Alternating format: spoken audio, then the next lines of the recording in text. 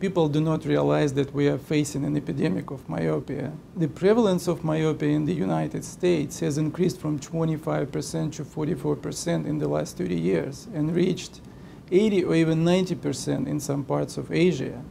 This has to do with the explosion in use of portable phones, iPads, computers, but environmental factors only contribute about 30% to development of myopia. Population studies actually show that about 70% is a genetic contribution. We found that children who carry a certain version of the gene called APLP2 are 5 times more likely to develop myopia compared to those children which carry a normal version of this gene. But only those children which read more than 1 hour a day. Furthermore, we also confirmed gene-environment interaction in the mouse model of myopia. So what we've done, we analyzed susceptibility to experimental myopia in the mouse model.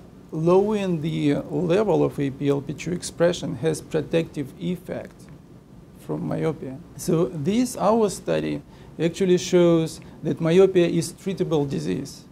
We just need to know more about the genes and genetic networks which underlie development of myopia.